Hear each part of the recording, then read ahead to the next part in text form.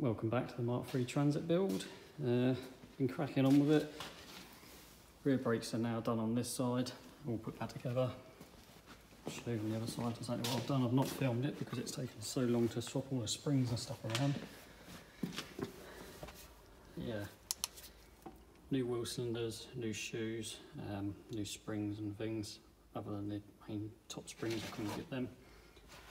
Yeah, I've had to change the brake pipes that run from the back axle to both cylinders. They weren't rotten, but they'd seized into the little bit in the back of the cylinder, so snapped. Yeah, that's that really. I got the drums off with the press, and then where have I put them? The shoes themselves are actually okay. There's plenty of meat on the shoes, but they're obviously the original ones. And the last thing I want is the actual shoe material to separate. I've had that before. They'll come off and jam the drum. Don't really fancy that, seems we've gone through all this amount of work. The reason the rear brakes were seized was because of these wheel cylinders.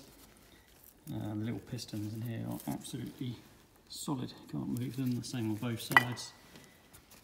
So yeah, that's this side done. I'm just going to adjust it up, put the drum back on, and move on to the front. Right, move on to the front. We'll be changing the caliper, pads, and all the fitting kit. See, it's C-solid. Not going to mess around trying to unseize all these, better off just replacing it. So excuse that I have literally no space down here.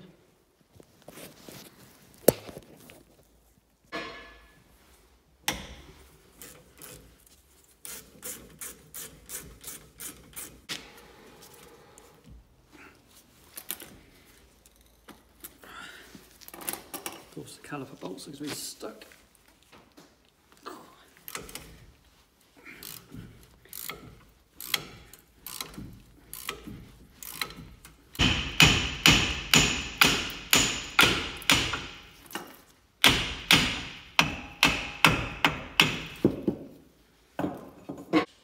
Yeah, so that's the seized caliper off. You see the pads have seen their days, they're sort of separating and coming apart.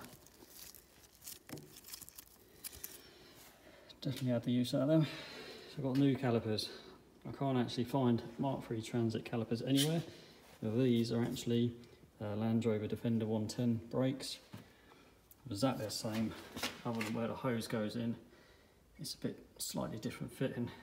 So I'm just going to trim down the banjo bolt and fit it in.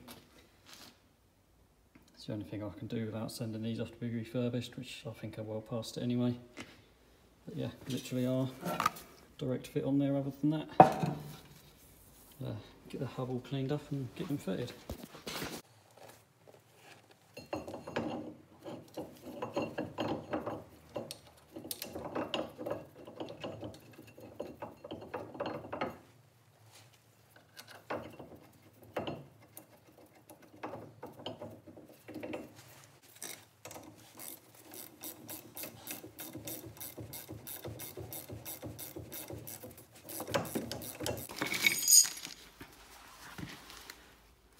Putting a bit of copper grease on the pads just to stop them sticking in and stop them squeaking.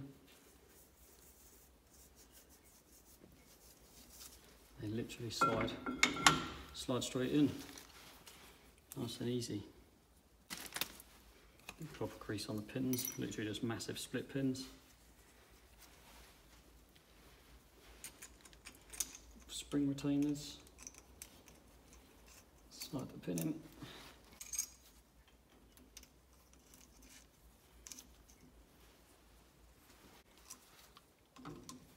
Bend the tabs down.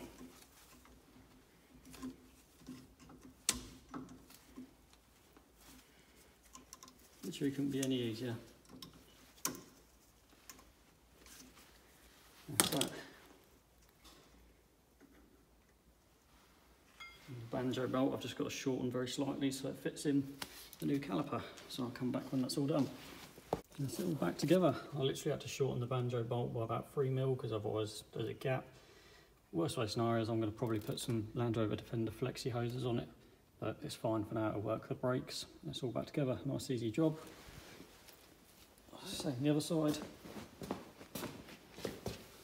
All back together. I did have to change one of the inner tie rods, which is really hard to find. It's a left hand thread on that. But luckily I managed to come across an original Ford Motorcraft one, so that was a bit of a bonus. That is on.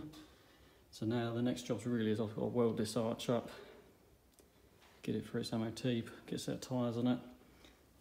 It's got power steering on this, but it does have a hydraulic pump from the old cherry picker. If you can see it somewhere up here. I've got to basically take the old hydraulic pump off and reroute the power steering belt. Hopefully that's just literally a straightforward job. Give that a go.